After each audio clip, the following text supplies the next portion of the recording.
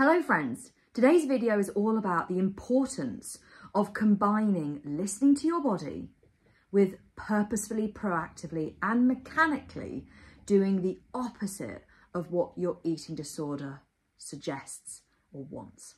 In recovery, we often talk about the importance of listening to your body, and there's no doubt about it, that is literally central to this whole process. Learning to listen to what your core self and what your body is wanting and needing, and to honour that through the actions that you choose to take. That is a huge part of recovery. But something that is also incredibly important is purposefully, proactively, forcefully, and sometimes mechanically doing the opposite of what your eating disorder suggests or wants you to do. And the truth is, sometimes those two things combine. When the thing that deep down you know you want to do, or the thing that your body is asking for, is also the opposite of what your eating disorder is suggesting, that's when those two things come together. However, there are also times in recovery where doing the opposite of what your eating disorder wants doesn't feel like what you want to do or what your body wants in any given moment. And I think that's something I certainly had to recognise in my own recovery journey, and something that I talk to clients a lot about is this importance of combining the two things together. And yes, sometimes those two things, they do meet in the middle. What you want, what your body is asking for, is the same as the opposite of what your eating disorder suggests. But there are also lots and lots of times and situations where you may have to force yourself to do things that you don't want to do. Things that you feel like you don't really fancy, things that you think, I don't want that in this moment, or I don't like the idea of saying yes to that. Whatever version of it is, there are lots of situations where you may have to say yes to things, or you may have to make yourself do things or have things that you may not feel like you want, but actually they have to happen because they are the opposite of what the eating disorder is wanting to have happen or to do.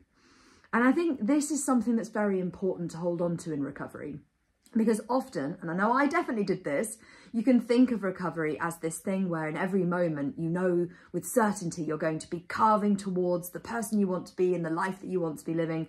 And that even if it feels really hard, there's going to be this deep sense of, I'm getting closer to the person I want to be and the life that I want to live. However, actually the reality is, yes, that can happen.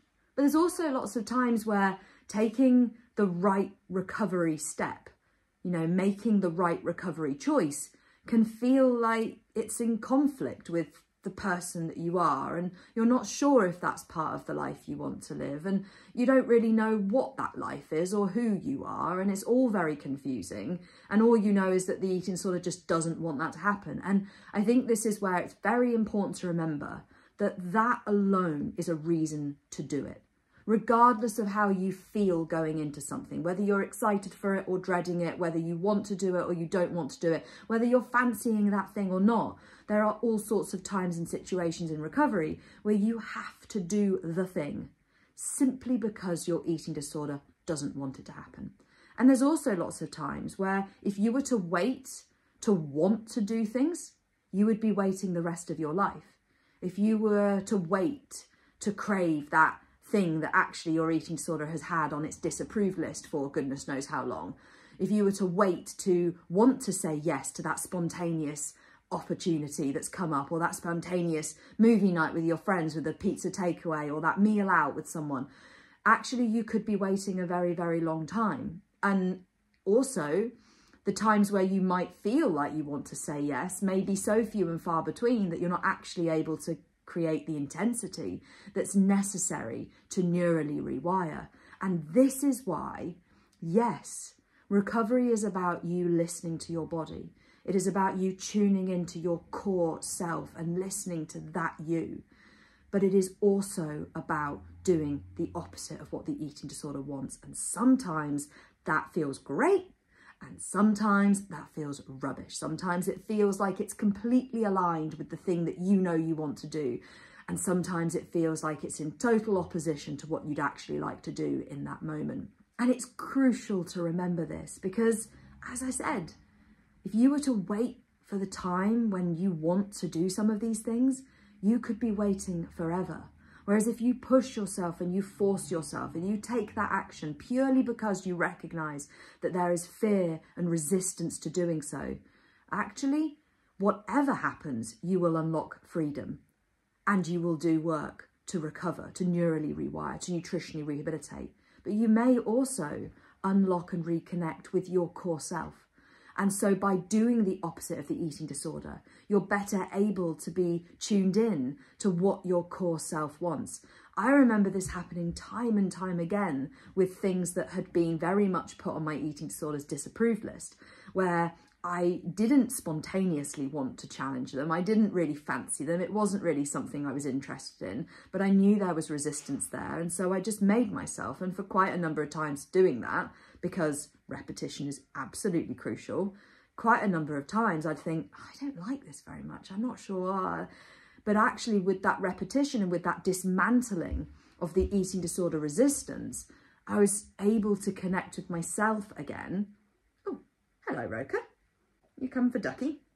I was able to connect with myself again, and through that reconnect with the things that actually I did like and rediscover the things that maybe eating disorder had put on a no list for so long that I'd actually completely forgotten about liking. And only by dismantling that fear and resistance, by pushing my way through it, was I able to touch base again with that core self, with that genuine and authentic me, and discover and rediscover the things that I did like. So to summarize, recovery is a combination of listening to your body, honouring what it's asking for, taking action based on its needs and its requests, and purposefully, proactively, forcefully, and occasionally, or fairly often, mechanically, doing the opposite of what the eating disorder wants or suggests. And what this means is that, yes, there will be times, of course, where what you authentically want to do is also the opposite action to your eating disorder. And those two things feel really aligned and powerful. But there will also be lots and lots of times where the opposite action to what your eating disorder wants or suggests is not what you want to do right in this moment. And actually, those are the times where you have to recognize the bigger picture, recognize that recovery is about pushing into fear. It's about doing what is hard. It's about going to those places where there is resistance. And sometimes that feels really empowering and great. And sometimes it feels rubbish. And that can bring about a lot of internal conflict.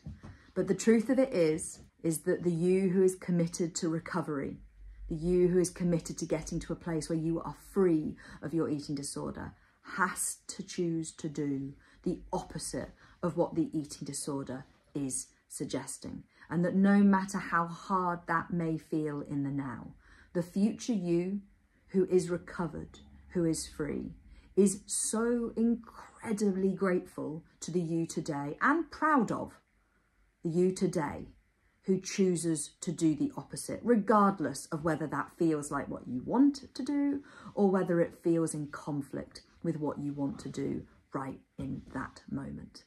So I hope that this has been helpful. As I often say, this is not just a listening space, a talking space, a thinking space. This is a doing space. So I really encourage you to gather this up and to carry this reminder with you as you move forwards today in your recovery, and to remember that yes, recovery is all about listening to your body, but it is also about purposefully, proactively, forcefully and mechanically doing the opposite of what your eating disorder wants you to do or suggests. So until the next time, have a wonderful day wherever you are, and I'll speak to you very soon.